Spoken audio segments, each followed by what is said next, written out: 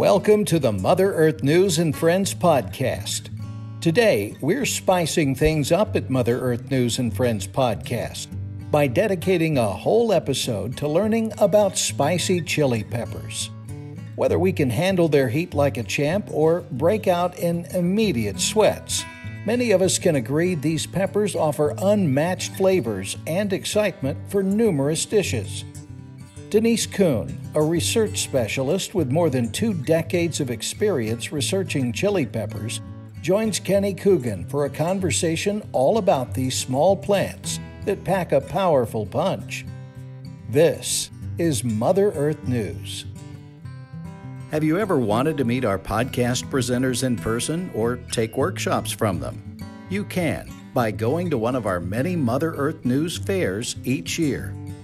You can take hands-on workshops, attend information-filled presentations, and shop from our many vendors specializing in DIY ideas, homesteading, and natural health. Our 2023 fair schedule includes fairs in Kansas, Pennsylvania, and Wisconsin. Learn more about all our fairs by going to MotherEarthNewsFair.com. Use the code FAIRGUEST for $5 off at checkout. Whichever fair you choose to join us at, we're looking forward to seeing you there. Come visit your mother at the 2023 Mother Earth News Fairs. Good day, everyone, and we appreciate you for joining us on another spicy Mother Earth News and Friends podcast. I am Kenny Coogan, and joining me today is Danise Coon, a research specialist. At Mother Earth News for 50 years and counting, we have been dedicated to conserving our planet's natural resources while helping you conserve your financial resources. Today, we are going to learn about chili peppers. Danise Coon is a research specialist for the Departments of Extension Plant Sciences and Plant and Environmental Sciences at New Mexico State University. She has a master's degree in horticulture and over 20 years of experience with chili pepper research. She is also a native New Mexican with small farm roots in northern New Mexico. Welcome to the podcast, Danise. Thank you so much. I'm very happy to be here today. I'm excited to have you because as part of the podcast team, I get to decide the guests and the topics. And when thinking of a seasonal crop profile that I wanted to cover, I immediately thought of spicy chili peppers.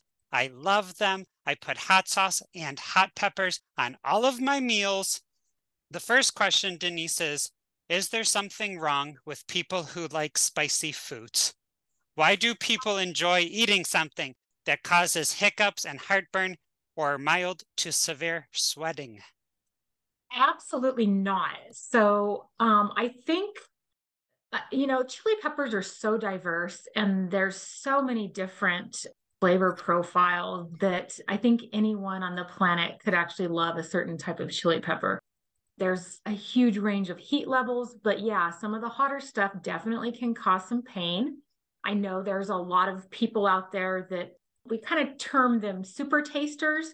They don't have a lot of the TRPV1 receptors in their mouth, so they can actually enjoy really hot chili peppers and love the flavor and not be bothered too much by the heat. But then there's other people who have a lot of those receptors and super hot stuff actually really bothers them.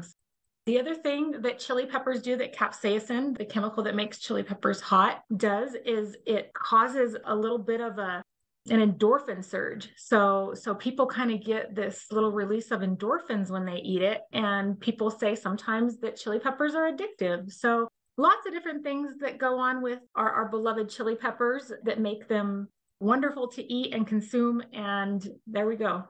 And you keep saying chili peppers, and I introduced you as like a chili pepper researcher. What is a chili, and what is a chili pepper, and what is a pepper? Horticulturally, anything that comes from the flower of the plant or the plant is considered a chili pepper. And that's spelled Chile, and then of course Pepper. So that's a chili pepper. Chili, spelled with an I, Chili, is the culinary dish that kind of consists of beans, usually a protein, and chili, Chile, powder that makes this nice, wonderful, chili that we consume every now and then. And then peppers is kind of just a general term for all chili peppers. You can have sweet peppers or you can have hot peppers, and bell peppers and even sweet cherry peppers, something that doesn't have any heat. They're all capsicums, so they're all in the same family. It's just that sometimes people call them sweet peppers, and then the hot stuff people call hot peppers. You were mentioning capsaicum. Is that the thing that makes chili peppers spicy and hot? Yeah, and the interesting thing about capsaicin is within the Solanaceae family, there's tomatoes, potatoes, eggplants, tobacco, and a lot of those plants have lots of different alkaloids. And some of those alkaloids are kind of toxic to humans. You can't eat like potato leaves or tomato leaves without getting like a really serious stomach ache because of some of these alkaloids. And capsaicin is the only alkaloid that chili pepper plants produce, and it's still edible by humans. A really interesting thing about chili peppers. So, yeah, that's the only alkaloid. It is the chemical that makes chili peppers hot. There are 25 different capsaicinoids within capsaicin that provide different types of sensations in the mouth or on the skin. And it's kind of complex. And where are these chemicals found inside the fruit? Because people used to say the seeds. Then people got a little showy and said, oh, it's the ribs and not the seeds. And then I think people are going back and forth. So what does the research say? For a very long time, before what's termed a super hot chili or anything over 1 million Scoville heat units, that's what we term super hots. Before those kind of came onto the market and were being grown and produced, most chili peppers produce capsaicin glands, or like these little glands that house the capsaicin oil. And they only produce them on the vein or the placenta inside the pod. And that's where the seeds are attached as well. So that's why a lot of people think the seeds are hot. They aren't. It's just that they're in really close proximity to the placental tissue. And seeds are very porous. So, if you chop up a jalapeno, you're breaking some of those capsaicin glands, and that oil can seep very easily into the seeds. And so that's why a lot of people think, if they're having like nachos and they have some jalapenos on those nachos and the seed, they bite into a seed and it's really hot, it's because some of that capsaicin oil seeped into that seed. Now, when super hots came along, we actually discovered at New Mexico State University that not only are these particular types of chili peppers producing these capsaicin glands on the placental tissue, but they're also producing it in the walls. And that's why some of these super hot chilies are so hot. So generally, for about 90% of chili peppers out there, it's produced in the placenta. But super hot chilies, which is anything over 1 million Scoville heat units, it's produced in the placenta and in the walls. Okay, so when you're talking, I just made a connection. Are you or your facility creating new heirloom peppers? So I remember seeing like seed packs that say NU Mex, like New Mex. There's like the jalapeno orange spice and the lemon spice and things like that. So anything that has the NUMEX in front of it was developed at New Mexico State University. And we currently have just over the chili breeding program at NMSU started back in the days of Fabian Garcia, who kind of invented this New Mexican chili pod type back in the early 1900s. And so that's when the breeding program began.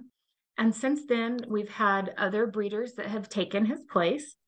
And we have come up with just a little over 60 different New Mex varieties, and mainly for the New Mexico chili industry, which means they're probably a New Mexican red or green chili. Red and green come from the same plant, but they're used differently within the industry. So we consider them different industrial uses there. We also produce jalapenos, cayennes, and paprika. So most of the varieties that NMSU has developed is in one of those realms. So yeah, anything that has the New Mex in front of it is developed there. And we are always looking at breeding new varieties that are going to help our industry grow and help keep our growers and processors on the leading edge of this industry, just because chili peppers are such a cultural thing in New Mexico and such, loved here. So we try to produce varieties that have greater yield, have disease resistance, more flavor. Those are kind of some of the things that we're focusing on. I was just going to ask you, back in the 1900s, do you know why the breeding program started? Was it those things, or was it they wanted something spicier, or do they want bigger fruits, or, there's so many different categories that you could breed for? Actually, all of those things that you said. So Fabian Garcia, when he started his breeding program, was really looking at kind of the native chilies that were being grown in the Pueblo areas of New Mexico. And they were all usually very small, very hot, and had very thin walls so that they could dry down easily and be used over the winter months. But Fabian Garcia wanted something with thicker meat, bigger pods so that you'd get bigger yield, and something that you could actually roast the green and use it in food that way. And so he did lots of hybridizations, and really, we call him the grandfather of New Mexico cuisine, because he started the whole craze of New Mexico green and red chili, and it's just really taken off since then. Going off script, because I love hot pepper so much. So when you were saying that, thinking about like the thicker walls, I think recently I bought some jalapenos. They had super thick walls and they were tasteless. They were not spicy. I didn't seed them or get rid of the ribs or anything. I just chopped them up like I normally do, and I was so disappointed. Any ideas of what happened from the farm to my table? Absolutely. So, unfortunately, when you get these pods, whether it's a New Mexican pod type, whether it's a jalapeno, and they have like really super thick walls, sometimes it's because of water content. And if you have a much higher water content in the pod, it's really going to dilute the flavors. And so that's something that we have really been focusing on at NMSU. We released a couple of new varieties about 10 years ago called our heritage varieties. And we really focused on not only the thicker walls, but to make sure that they had all of that traditional flavor. And we used some max spec equipment and actually found that some of these varieties that we released had 5 times more flavor compounds than the previous predecessor. And so being able to do that. And unfortunately, I mean, in the industry, when you have higher water content, you're going to have heavier weights. And so that's going to turn into higher yield, when it's not necessarily a good thing if you have all that water in there. Who gets to taste all of these peppers before they go to the market? I do. I also have a very, very good student team. We have student research aides that come in, and we kind of help them develop their palates for it and kind of teach them what they're supposed to be tasting. And I'm not the only one that has to do this. I have a team that helps out as well. And can we go back to the Scoville units? Historically, was it done by a person? Is it done by a machine ever? It was named Scoville heat units after Dr. Wilbur Scoville. He was a scientist, a chemist, and he really wanted to figure out, how to really rate chili peppers with their heat levels, because he was able to recognize, he was a chili lover and loved to eat chilies, and recognized that there were different heat levels. And so he kind of developed this organoleptic test, which is, that he has a panel of taste testers out there. He would put samples in front of them and have them taste, and then dilute it. And every time he would dilute it, he'd have them taste, and they had to taste. And then when they didn't feel the heat anymore, that was how many times it was diluted, and that was its Scoville heat unit. And so originally it was an organoleptic test, and these days we actually have a machine called high performance liquid chromatography. We put the samples in the machine, it runs them through, and it has software that actually can pick out the different capsaicinoids and how much of those capsaicinoids are in it. So it's super precise, whereas the organoleptic test is probably a little more biased with different people, because different people taste differently. And so the computer program is a lot better and actually much more accurate. And when the people were tasting it, were they tasting a like minced chili pepper, or was it a liquid drop? Yeah, so it was probably more than likely, if I remember reading through the ASTA method, if I can remember that in my head right now, I would say it was more than likely a liquid sample that had probably chili powder mixed into it at a certain concentration and then diluted from there. All right, so let's be a little bit more appetizing now. So, how are chili peppers used in New Mexican cuisine? I'm assuming not all of them are blended into a pipette. Very true. Yes. So the cool thing about chili peppers is they are not only part of the cultural New Mexican cuisine, but they're also used as a spice, as a medicinal agent, as a coloring agent, and also as a natural food additive. So in New Mexican cuisine, we use the green chili and the red chili. Green, of course, is the mature green stage of the pods, where if you leave those green pods on the plant even longer, they will turn red, and that's where we get our red chili from. Green chili is used in things like enchiladas, burritos. Anytime you see like a green chili, something or other on a menu, that's what that is. Red chili can actually be used, it can be dried and used as a dried spice. It can also be used, the red chili can be rehydrated and turned into red chili sauce on things like red chili enchiladas or red chili burritos, even in the chili CHLI that we were talking about earlier. And then there's the coloring. So red, super high red chili peppers, you can extract the red color from, and that's a natural red coloring agent. So lots of different uses for chili peppers. And when you're working with chili peppers, how careful do you have to be to avoid touching your eyes or other sensitive body parts?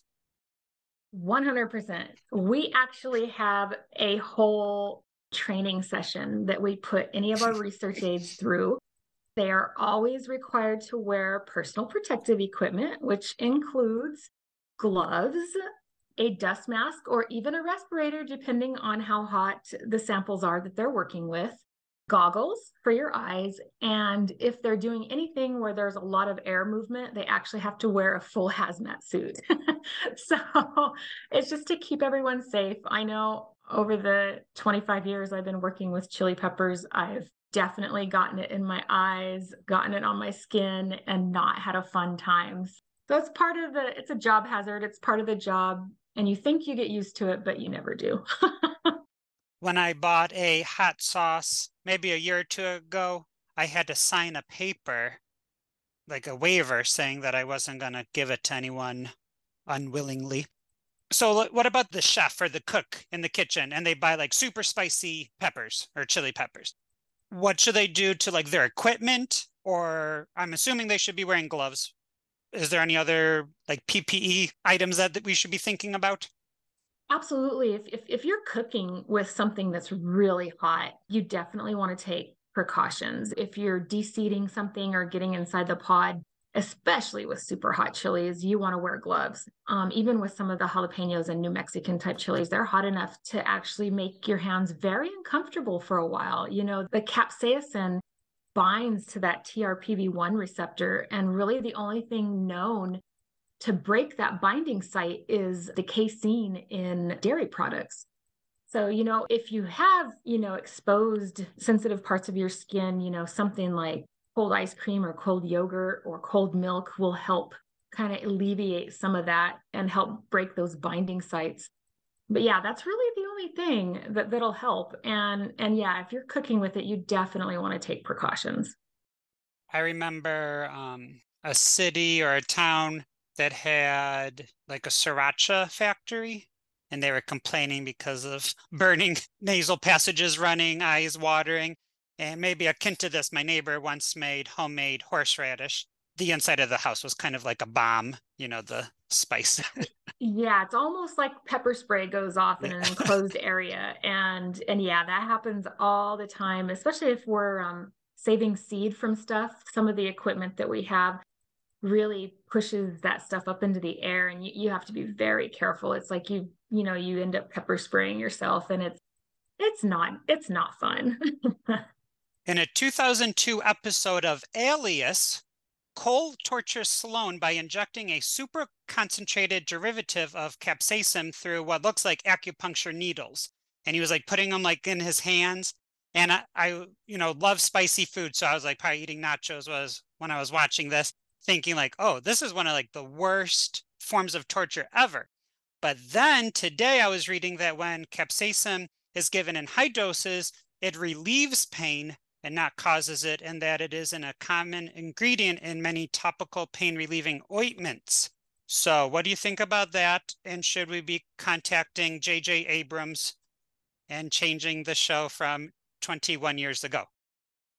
So, yeah, absolutely. I mean, if capsaicin is used medicinally and put into a carrier that isn't going to, get into your eyes or up your nose or something like that, if it's in a topical cream, it absolutely has been proven to show that it helps things, especially like arthritis or sore muscles, because the same receptors that are pain receptors, the TRPV1 that recognize the capsaicin and recognize it from chili peppers, are the same pain receptors for other types of pain. So if you're taking the capsaicin and putting it on your skin, it's going to feel like pain, and your body will release endorphins to help fight that pain. And so I think that's probably the main thing that happens with a lot of these topical creams, arthritis creams, muscle aching creams that have the capsaicin in them, is it's essentially you're putting a little pain with the capsaicin to combat a bigger pain. And it definitely has been proven to be effective. Do you know if these products are advertising that they have capsaicin in it, or is it like a hidden secret? No, they absolutely do. So a lot of them, next time you have you work out too hard and your muscles are killing you, and you decide, well, I'm going to get some muscle cream, take a look at the ingredients. And I would be willing to bet that 90% of the time there's capsaicin in there. I don't know if you can, but can you summarize what you do as a chili pepper researcher, like over the course of like maybe a year? Because I'm assuming that there's seasons to your job. So we have 4 major seasons in southern New Mexico. We have a winter, spring, summer, and fall. And chili peppers cannot tolerate freezing. So we definitely have a season where we can grow outside. Well, since we're in spring, I'll start with spring. We are actually extremely busy right now transplanting into the fields, and we'll probably do that for a couple more weeks and get everything into the field. Then we have like a little bit of a lull, and then things really start to grow. Then as a breeder, you want to start going through your field and looking for things that you've planted and making selections for certain characteristics, whether it's high yield, disease resistance, flavor, color. You're going to be doing that probably most of the summer. And then late summer into early fall, you're going to start harvesting. And that's where it's really fun in New Mexico. We have the Hatch Chili Festival. We have lots of festivals that kind of revolve around chili peppers because the green harvest is happening. We're roasting green chili. After the green harvest, we're doing red, and just, a lot of the New Mexican cuisine restaurants have nice fresh chili, and people flock here to get their fix. Then we kind of move into winter, and that's when we're doing all of our seed extraction, probably DNA extraction, all those things in the lab where it's kind of too cold to do anything outside. Then say January, February, we kind of start up the next season again, and we go through everything that we've got and sit down and figure out, what we're going to do with last year's stuff and what we're going to move forward and any new projects, and then get started all over again in spring. So that's kind of it in a nutshell. In your department or unit or even the university, do you have an idea of how many chili pepper plants you put in the ground every year? So just off the top of my head, we just transplanted some of the research plots over the last 2 weeks. And if I had to kind of do a best educated guess, I'd say we probably put about 2,000 plants in the ground. And over the 20 years of experience with chili pepper research, can you give us like one or two kind of like discoveries like that you personally found interesting or that maybe made news that you were really excited about? So I was part of the team that discovered the first super hot chili pepper. It was the ghost pepper, or the boot jolokia. We had been sent some seeds from one of our colleagues in Assam, India, and we spent probably about 4 or 5 years doing replicated trials on these, comparing them to some other chili peppers that we knew were really hot, and finally did discover that it was the first chili pepper that was over 1 million Scoville heat units. So I was on the team that did that. And then I was also the individual that discovered that the super hots created the capsaicin vesicles on the walls, and not only on the placenta, but on the walls. I kind of came by that by accident. I was on camera for the History Channel. They were recording a segment on super hot chilies, and it was late in the afternoon. We had gone through a really rigorous day of filming, and I had some of the scorpion peppers in my hand. And it was a hot day because it's really hot here in the summertime. So my hands were probably sweating, my face was sweating. I hadn't opened these pods. They were still closed. They hadn't been cut open or anything like that. Ended up, I hadn't touched any other chili peppers. I ended up like wiping some of the sweat off my face, and my face just exploded on fire. And it's because these super hots, it can seep out of the walls. And so I was handling them and realized, I said, this is really strange. This shouldn't have happened. So I kind of cut open these pods and started looking at them and kind of seeing some interesting things on the walls. And so we actually put them under electron microscopes and found the capsaicin glands on the walls. So that was a really cool discovery, really interesting, and it was a lot of fun to publish it. Do you think the best discoveries are from serendipity?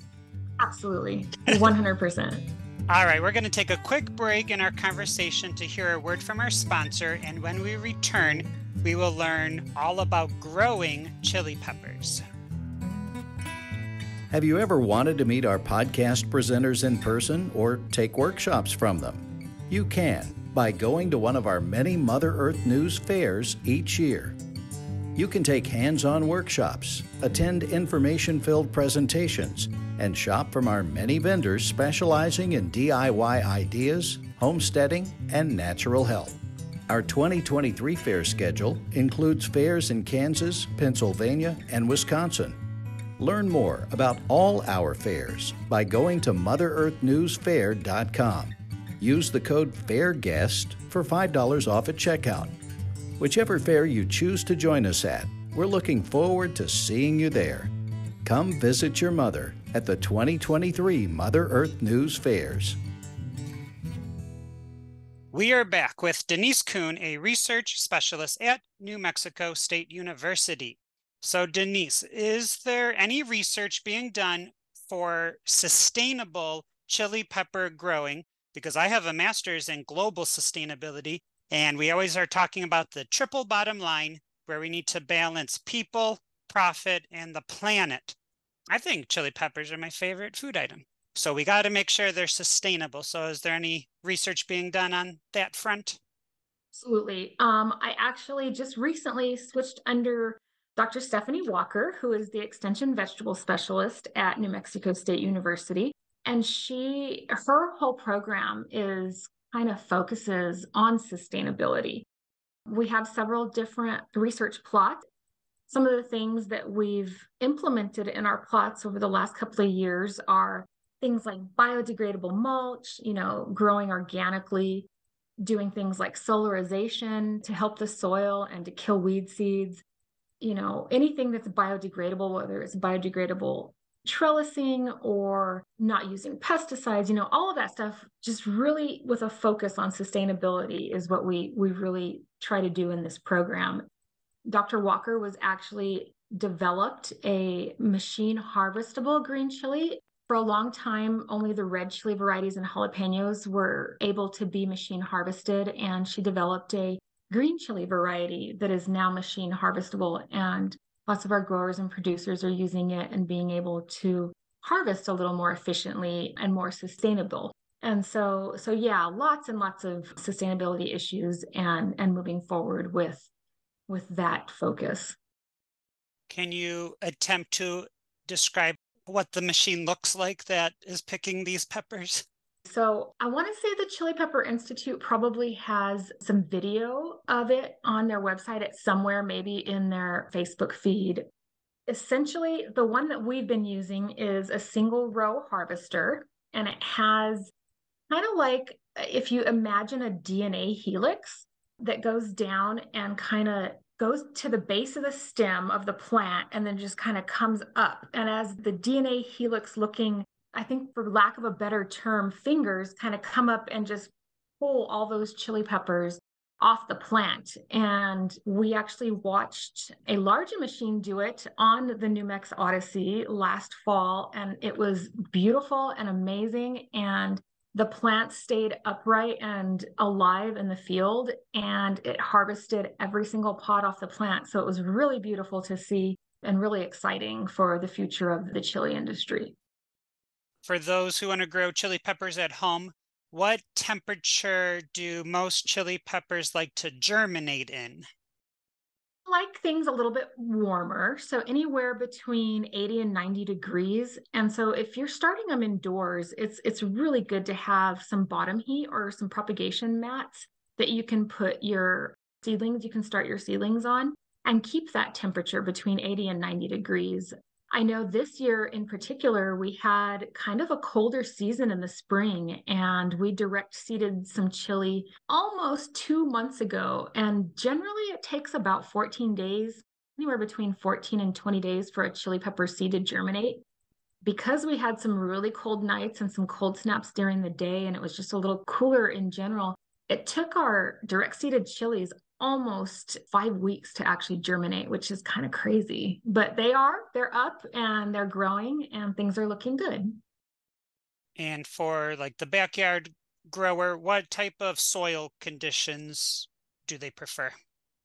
Anything that's probably high in organic matter and well drained. Chili pepper plants do not like to be soggy.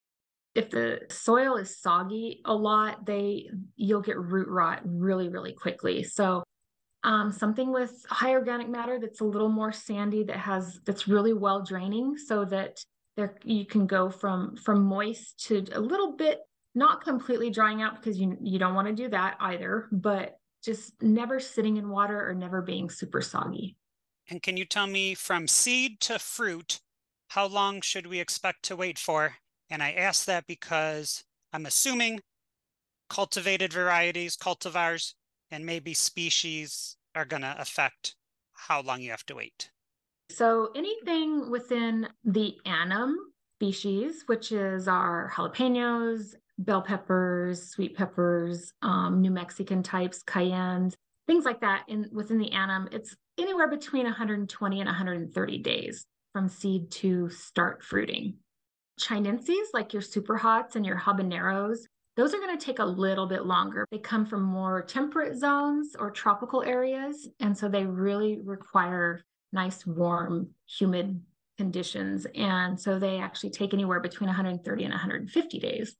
Aside from the longevity, is there a difference between annual and biannual chili peppers? I'm assuming there's like spicy and mild annuals and spicy and mild biannuals or perennials. Are they called biannuals or perennials? So chili peppers are considered annuals anywhere where we have freezing temperatures, because they can't handle the freezing temperatures. So places like Southern Arizona, Southern California, Florida, South Texas, where you don't really get freezing temperatures, they're actually considered perennials. We have actually in the chili breeding programs, greenhouse, we have a capsicum Galapagos, and it's native to the Galapagos Islands. We have a plant in there that's actually 12 years old, and it still produces pods and still goes through its phases and has super woody stems, almost like a tree. It's amazing. So yeah, as long as they aren't subject to freezing temperatures, they're considered perennials. Do you know if there's like a really expensive Peruvian pepper? Have you heard of that? Yeah, so there's a lot of stuff hitting the markets these days because, chili peppers just take off, and when there's something new, people are always interested. So lots of the bacatums, it's actually capsicum bacatum that's really grown in South America and a lot of the Latin countries. And there's some really interesting varieties and different heat sensations, different flavors. So if someone can get some good marketing going on, they can always do something good with new varieties. And for the backyard grower, and I'm sure you also experience this, what are some common pests and diseases that we should be looking out for? Unfortunately, nothing is immune from pests and diseases. If you're a backyard gardener, aphids love chili peppers, but aphids are probably the easiest thing to get rid of. So aphids, there's also leafhoppers, and unfortunately, leafhoppers carry a virus called the beet curlytop virus, and it can actually be really devastating to growers. The chili pepper isn't the leafhopper's main food source, but they're attracted to color. And for some reason, their main food source is the same color as a lot of chili pepper varieties. And so they'll go and feed on it, but the minute they feed on it, they've already injected the virus. So then they realize, oh, that's not my normal food source, and they go on to something else, but they've already injected the virus. So beet curlytop is a big one. We also have fungal pathogen called Phytophthora here in New Mexico. It was actually discovered here in New Mexico for the first time. It's a waterborne pathogen. We do have kind of what we call a monsoon season in the late summer, early fall around here. And if we get sitting water in the fields, it can be really devastating because it kind of moves fungal spores around and infects chili and is really devastating as well. But those are kind of the main things, bacterial spot. I know that birds and rabbits love to eat chili peppers because they don't have any of the alkaloids or toxins in their leaves, so they're super yummy. And deer as well. So you got to think about all those things if you're growing them in your backyard. If you have deer, squirrels, rabbits, birds, that they're all going to be happy eating chili peppers. And after we get through all of that and you produce your peppers, your chili peppers, what is your favorite way to consume them or incorporate them into a meal? I really, really love New Mexican cuisine just because I was born and raised here. I grew up on it. So I think probably enchiladas with both red and green chili are probably my favorite dish.